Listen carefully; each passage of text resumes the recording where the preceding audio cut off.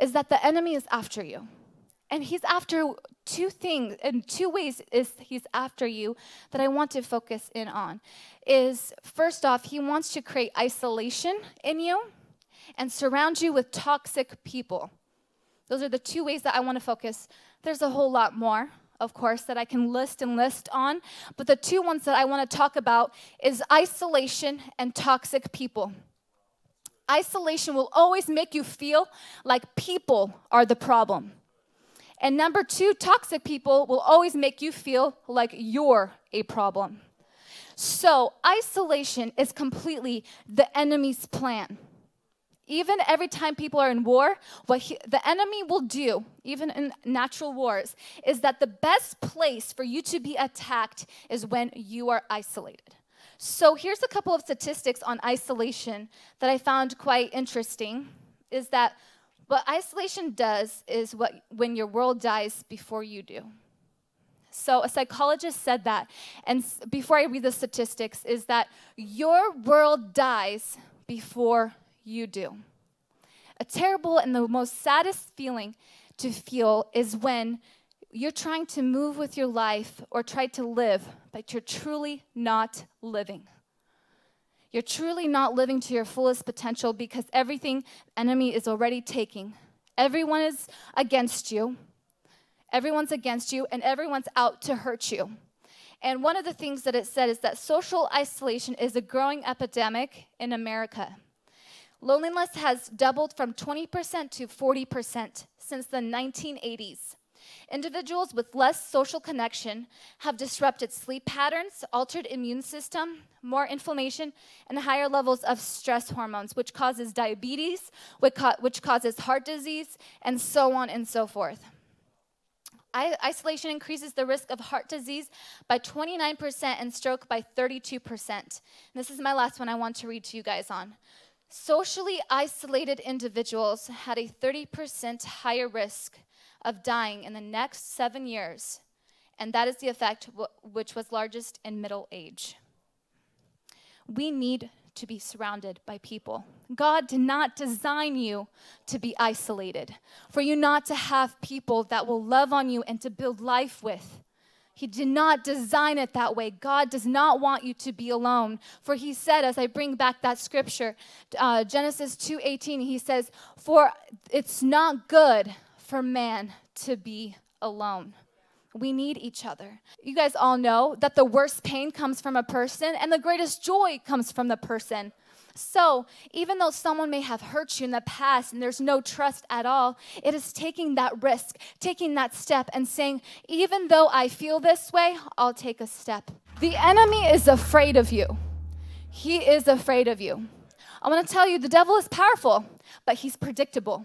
And he knows how this works. And he knows first is that he wants to kill your identity so that you never walk in confidence of who you are. So that's what he does. He isolates you to remove people to build you up.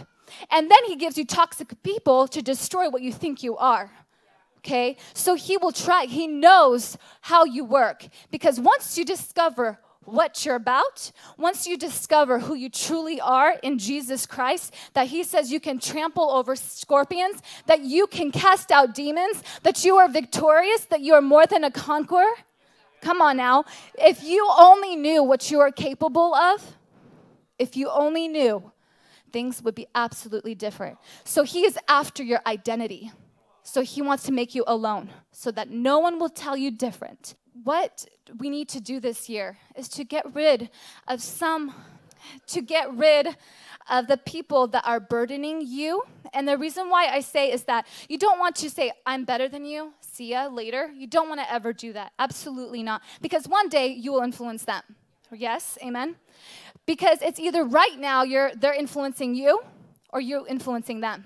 There's no middle. There's no middle. So if you're in a position where they're influencing you, walk away.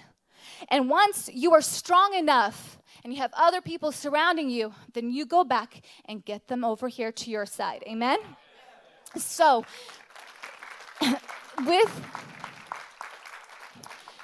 your influence, because you have it, the enemy wants to surround you with the people that will try to destroy your name, try to bring you down, break you down, trying to make you feel that it's always your fault by manipulating you, by all of those things. There's so many types of people that psychologists have listed that state how a toxic person is. Negative, breaking you down instead of building you up, corrupting your integrity, suffocation, manipulation, removing faith, and adding doubt. Now, I want to speak to some people that have been in a battlefield of being afraid to let go of their friends. Because I know that there's people out there that have this problem. I've had that problem too. And I was afraid to let them go because I didn't want to be alone. And I felt like I worked so hard to get these friends. But at the end of the day, they didn't really care when I left. So, but the point is that if you stay with them, what's going to happen is that you should be afraid to not leave your friends, but be afraid of that you will never become of your destiny. And it is not about being afraid to leave the people, but be afraid that your destiny will never come up. Now, if you're thinking, oh, my friends don't have that much power over me, well, I want to tell you that thinking is wrong. And there's a scripture that I want to share with you that happened. All of you know the story of David and Gideon? Yes? Now, before David was about to take, David and Gideon, Goliath, I'm so sorry. Yeah, they all came together. They were such great men of valor. No. The story of David and Goliath. Now, Goliath comes and he starts to speak against the men of God, God's people, and says, who will challenge me for 40 days and for 40 nights? All of these men were afraid of this Goliath. He was kind of scary looking, I'm sure. And so everyone was afraid and holding back.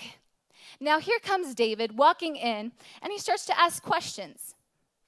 Now, it says in 1 Samuel 17, if you guys want to follow.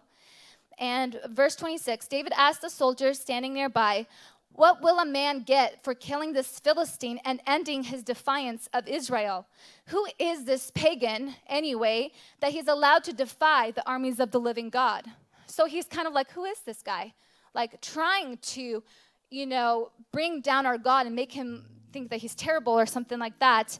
But then jump to verse 28, it says, but when David's oldest brother Eliab heard David talking to the men, he was angry. What are you doing around here anyway? And then he skips to verse 29 and says, what have I done now? David replied, I was only asking a question. He walked over to some others and asked them the same thing and received the same answer. Then David's question was reported back to Saul, and the king sent for him. Now, I just really want to take this, and I'm going to wrap this up, is that his brother Eliab, his 3 older brothers, were exactly those toxic people. He said, who are you? Aren't you supposed to go back to the sheep? What do you think you're doing? Go sit back down. Don't you dare go and try to start asking questions. What those negative people were trying to do is stop him from becoming one of the greatest men of God in the Bible. Try to stop him from fighting that Goliath. What would have happened if David was with those brothers? He would have been one of those brothers that were standing 40 days and 40 nights.